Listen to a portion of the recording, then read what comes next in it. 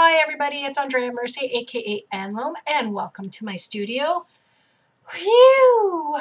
That is my huge sigh of relief.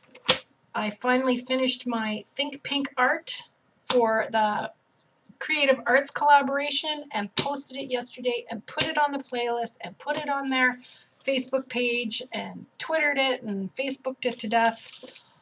It was a long haul. I don't know if you've gone to see them, but my first video was a fail. I ended up scrapping the project completely because it was frustrating me beyond belief. And then when I did the second one, I was running out of time, so I did the second one right away. So I was a little bit stressed, a little bit anxious. You can go view the good one here. I did post my fail one just because I think that I learned some stuff from it, and I think other people could learn some stuff from it. And while I was doing that video, I did two different kind of techniques.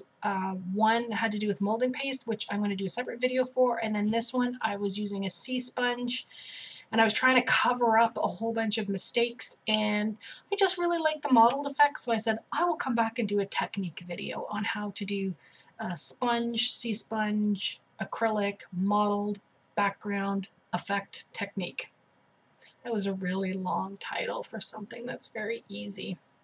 Let's get started.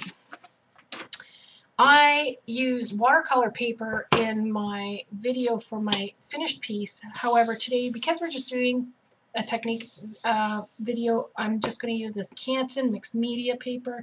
It's 9 by 12 inches. I have already ripped out a piece of paper. And this is going to buckle because we're going to be putting quite a bit of paint on here. We will be drying it between layers, but this paper is okay for a little bit of collaging, a little bit of gluing, a little bit of whatever, but it's going to buckle. However, it is a technique video, so I'm not too worried about it. I also changed the size of my camera setting. I had it out a little bit more because I thought people would want to see more of my desk, but I feel now that being a little bit closer to my desk and the substrate will give people a better idea of what I'm doing. So if you have comments about that, please put them in the comments below, and we can review it. This camera, I actually lowered it by 12 inches, and I'm thinking if I can get some kind of a setup, I'm going to lower it probably maybe another 8 to 10 inches. It was quite high up, only because I had nothing else to attach it to. Anyways, that's a lot of blah blah for nothing. So I'm going to take blues. I won't be doing anything in pink again for a really long time. Never really was a pink lover, but after the last 2 or 3 days, I'm done with pink for a while. Oh, so this is just a turquoise. This is Amsterdam Sky Blue Light. I think everything I do for the next little while is going to be in blues and greens. Turquoise green from Amsterdam. Ooh.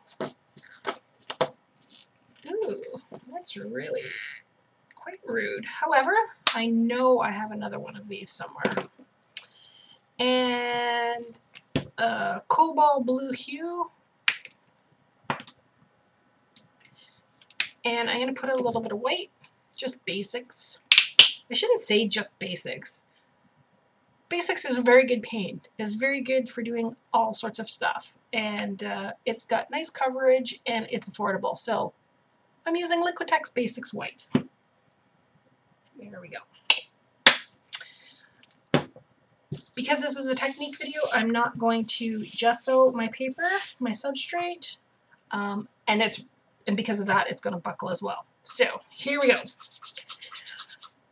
I have a damp, no water coming out of it, just moistened. By the way, just so you know, I knew this already, but I let the paint dry in it the other day after I got a little bit frustrated, and actually I'm just going to cut that out. And it matted. You need to rinse out all your sponges right away, or else they get hard and then you don't get the effect that you want. There we go. Nice and soft. Let's start with some light blue. So basically what I was trying to do with this on my first fail video was I had made a lot of mistakes. That's not true. It's not that I made a lot of mistakes. It's that I had overworked my background, and I had gone from white to white to pink, and it just turned into mush. And then I was like, I've got to fix this, because I didn't want to start over. I'd already invested 3 or 4 hours into it. Believe it or not, it took me that long just to get an hour worth of video. And so I covered it up and it looked really good, but it kind of slid downhill from there. So I started over again. But I really liked the effect that I got. And I got this really kind of cool mottled effect. I'm going to see if I can recreate it here, and then you can do that.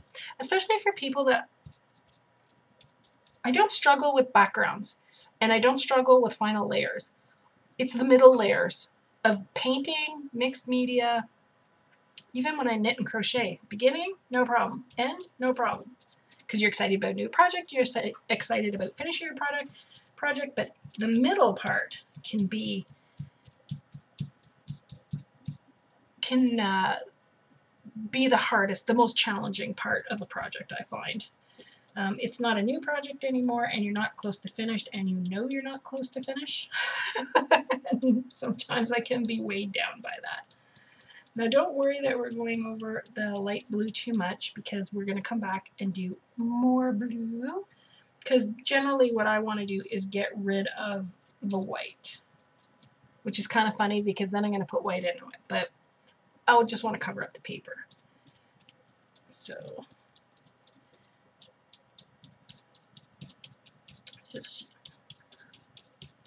you get the idea of what I'm doing. I'm gonna zoom in a little bit more, and then I'm gonna fast forward. How's that? Because you've already seen the colors and you've already seen the technique. So let's fast forward through this and see how far I get. So 1, I stop talking, and 2, this video isn't an hour and a half long like it normally is.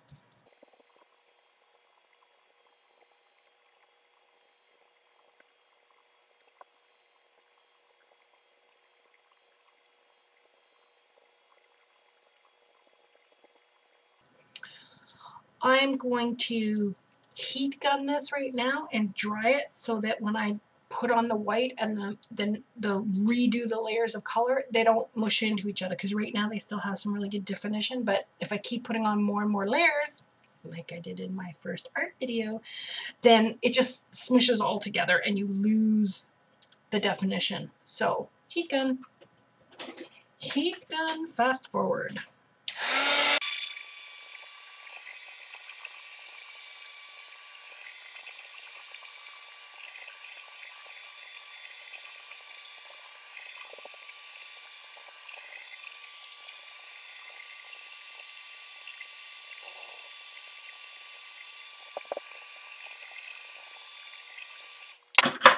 Okay, so there's the first layer, and it is mostly dry. The paper is buckled a little bit, but not as bad as I was expecting.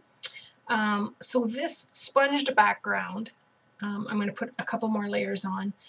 You can get a marbled effect if I had left it dry and kind of twisted the sponge at the same time. The colors would have mixed and I would have gotten a marbled effect. So maybe I'll do a video like that one time to show you how that works out. Because it's kind of cool too. Alright, I'm going to start with my light color again.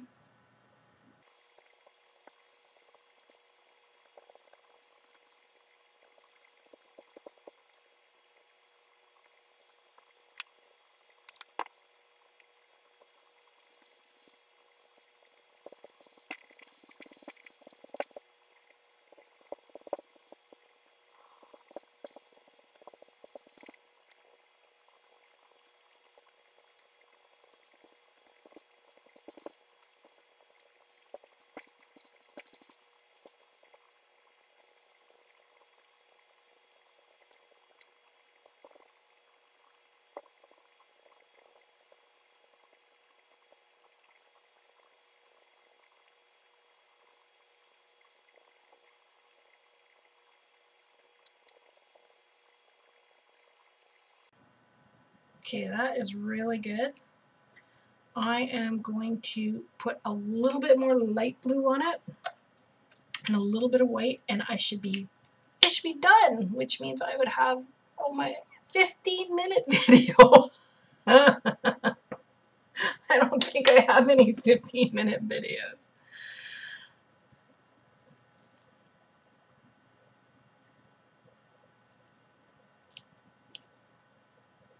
Just want to bring a little bit of the light blue back to the top. Just a little bit. Just highlight a little bit.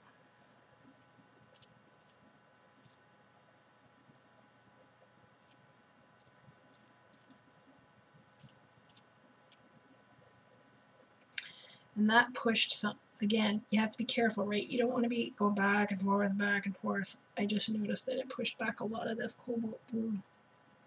So I'm just going to bring that back just a little bit. There comes a point where you have to say, step away, step away, step away. All right, just a little bit of white just to give it some zing.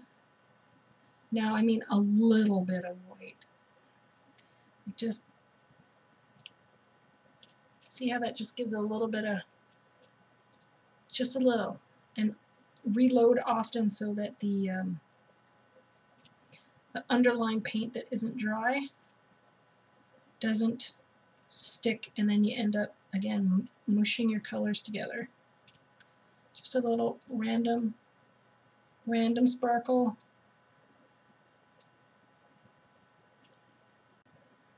So there you are, a lovely background, very easily done with a sea sponge and some acrylic paints. I mean, I used 1, 2, 3, 4 colors and a little bit of white. You don't have to use 4 colors, you can use 3, you can use 2. Actually, you can use white and black and just do a monochromatic scheme. You can use complementary colors like blue and orange, red and green, purple and yellow. You can use analogous colors, so the colors that sit beside each other on the color wheel, so you can go through greens and blues, you can go through blues and violets, you can go through the reds and oranges, or anywhere in between. This color wheel is fantastic. Even though I took a lot of this in school, sometimes I forget. So this color wheel helps me out a lot with tones and colors.